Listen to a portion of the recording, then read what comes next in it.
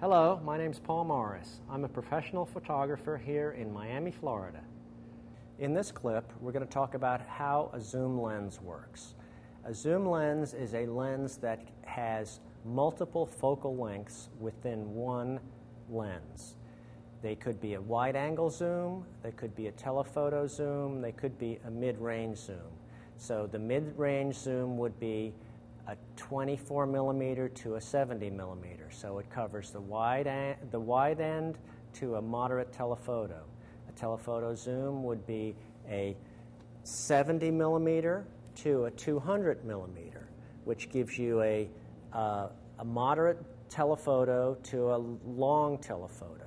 And then you have a wide zoom, which gives you a wide angle end of the spectrum, which is like this lens is a 16 millimeter to 24 millimeter.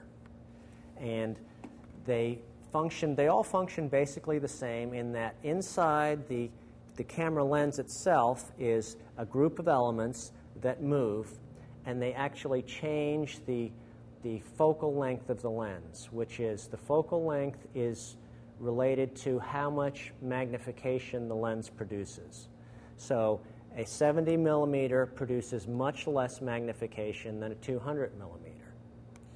Therefore, you have a small telephoto as opposed to a long telephoto. One of the main benefits is that you only have to carry one lens to get all of those different options, from wide angle to middle wide angle, or very wide to moderate wide, or moderate telephoto to very telephoto.